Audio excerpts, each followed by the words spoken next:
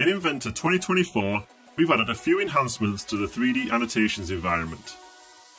When applying a linear dimension, it can now be specified as an envelope requirement.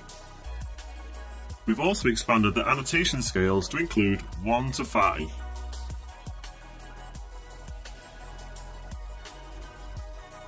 When annotating the profile of a planar surface, it was previously possible to specify all around. Inventor 2024 adds all over to the note options. All this and much more in Inventor 2024.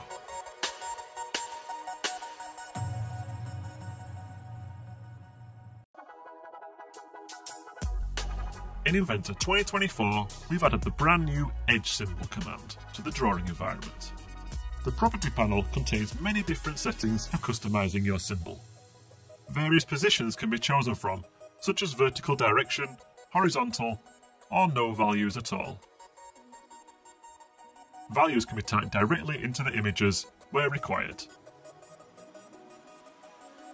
There are also 3 options that can be applied: value range, all around, and a multiple face modifier. General notes can be created by clicking directly on the sheet outside of a view. Here we have further types, such as specific edges and majority symbols, supported by the options of value range or ISO standard. Again, we can type values directly into the image, and there's also a handy function for adding the plus-minus symbol. All this and much more in Inventor 2024.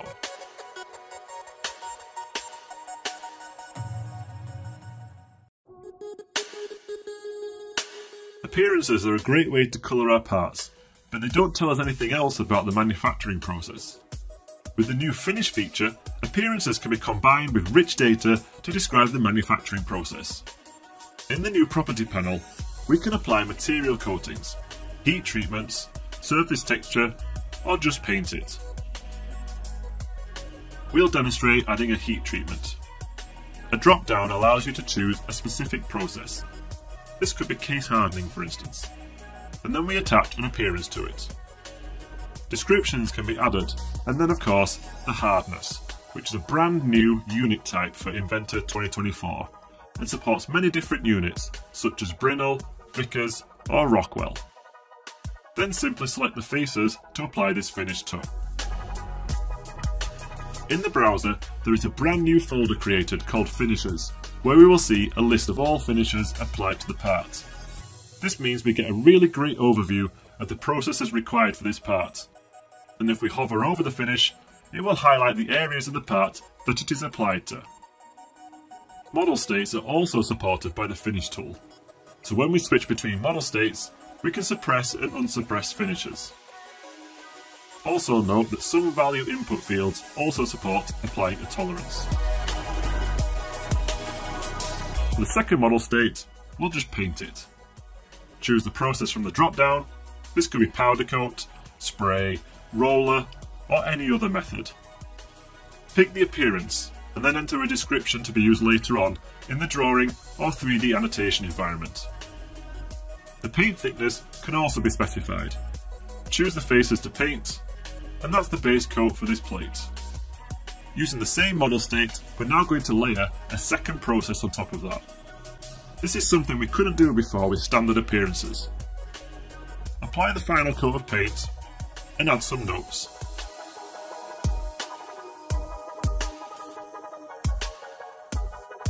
And then again we'll pick the faces we're going to paint. You'll notice that when I click OK, the blue paint will override the primer in the graphics area. And that's because finishes respect the browser order, so the finish at the bottom will always be the one that is visible. And of course, these finishes are controlled by the model states.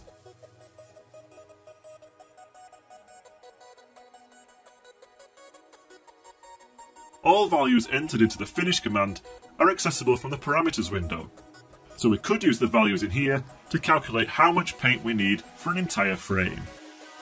And in the drawing environment, or model-based definition, we can retrieve the Finish information. A new type category in the leader or general text box allows you to choose any of this Finish manufacturing information. allowing it to be automatically updated whenever a change is made. And by stacking these notes together, we can show the full manufacturing process in a single note, making it much clearer how this is to be made. All this and much more in Inventor 2024.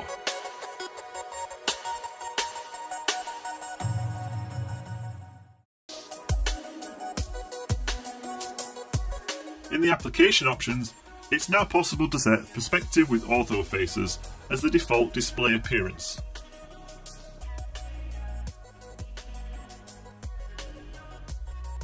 We've also improved the sectional view tool to add an end cap toggle.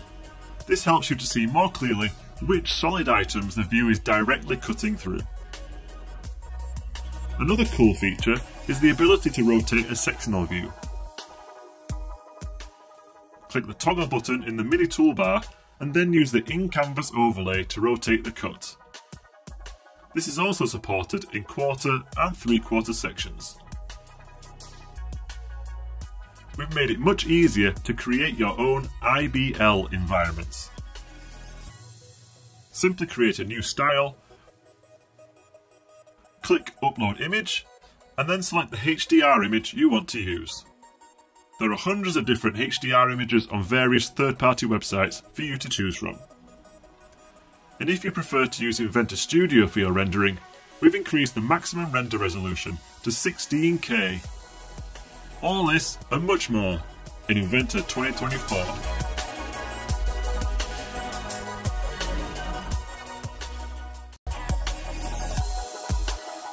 In Inventor 2024, you can now use iLogic code directly with Vault.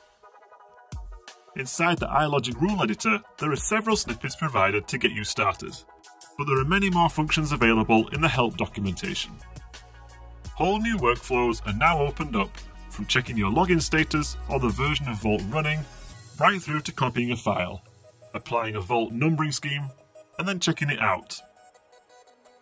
For instance, I could combine this new code with iProperties to select a component in the graphics area and see a summary of its properties. We could take this a step further by creating a configurator and pushing the parameters to our parts. Then using the new Vault interaction, get a copy of all the drawings from Vault, reuse any parts from Vault that match this configuration, and then create new files for the ones that don't already exist. Then we can create new drawings to match any unique files. And finally check it all in. We then have a full copy of this configuration ready to manufacture. With iLogic Vault code in Inventor 2024, the possibilities are endless.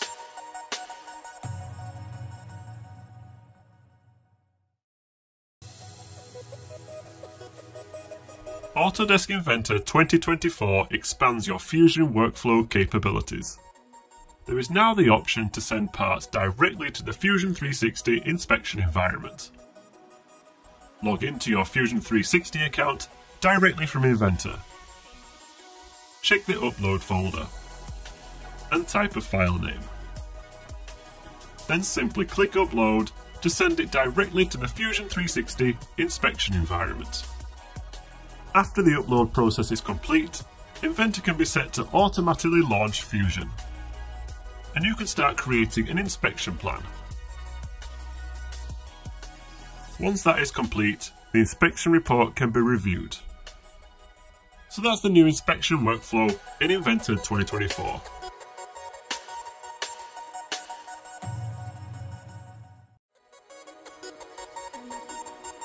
We introduced the Mark feature in Inventor 2023, allowing you to laser etch or mark parts. We've now improved that in 2024 by adding a behaviour section to the property panel. In addition to being able to etch in 3 different directions, there are now 2 different marking methods. Project will apply the mark across all faces in its path, even if they are not coplanar. We've also added the ability to wrap a mark. This allows the mark to be wrapped around corners or be applied to curved geometry, such as shafts or cylinders. And here are those same marks in the flat pattern. So So that's the mark feature in Inventor 2024.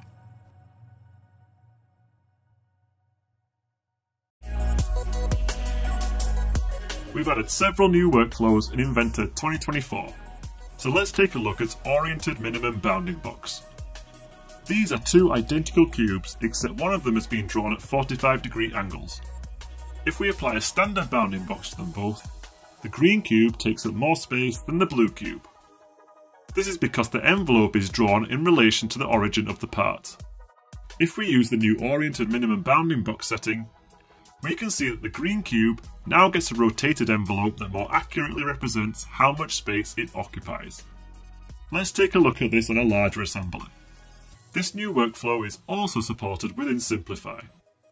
When using a standard orthogonal bounding box, these parts look like they are occupying a lot of space.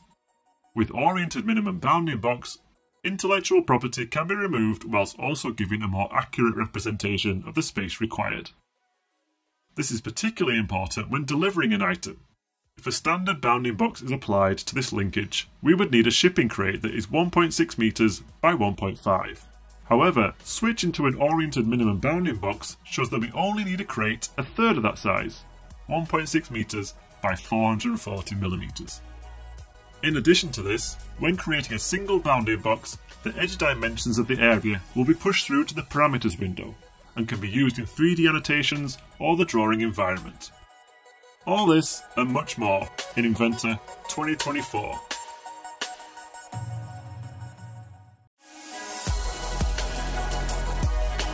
The parameters window has two new improvements in Inventor 2024. The parameter window extends export functionality to text and Boolean parameters in the user parameters section. This allows us to access parameters in other places, such as the eye properties, where we can insert them as part of a live description, or simply display them in the Custom Eye Properties tab. Autodesk Inventor 2024.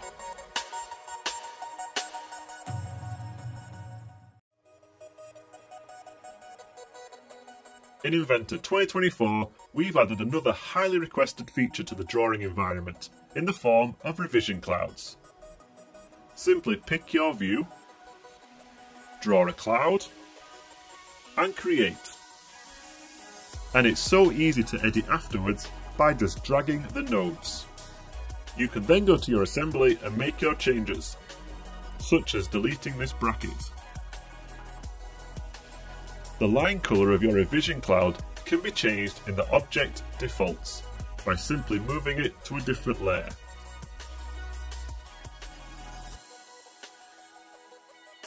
And revision tags can be snapped to the cloud to further clarify your changes. All this and much more in Inventor 2024.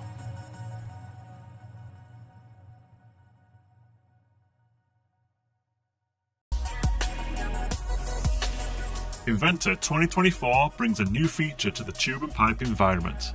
Custom elbows are now available in tube and pipe styles. First, edit a style to have custom elbows, and select a suitable elbow from the library.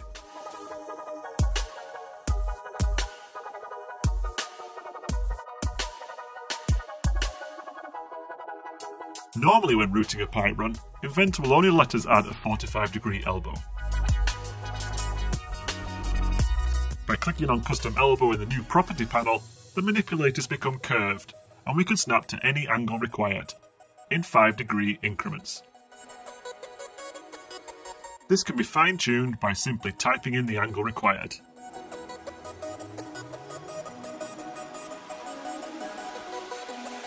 Inventor will then add a custom angled elbow into your pipe run. This will also show up on the bill of materials, and of course in your parts list in the drawing environment, along with the angle that you chose. And finally, if you want the custom elbows to stand out, or if they are normally made from a different material, you can also do this in the tube and pipe styles. By setting the appearance to green, I can instantly see which elbows will need to be custom made. All this and much more in Inventor 2024.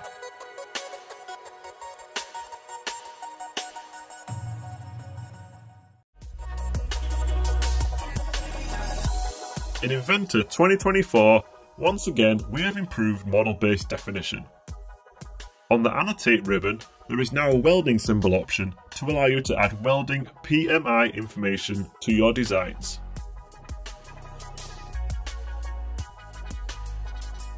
The dialog is almost identical to the drawing environment, allowing you great flexibility over your welding symbols.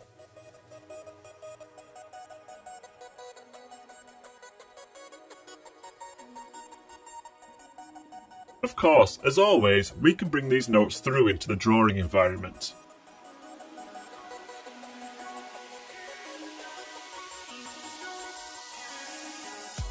Remember, we don't have to use a weldment assembly for this.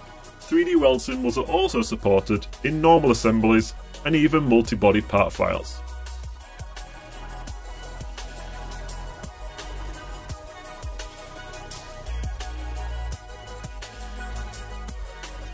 And with QIF or Step 242, we can export this information to other systems and viewers. All this and much more in Inventor 2024.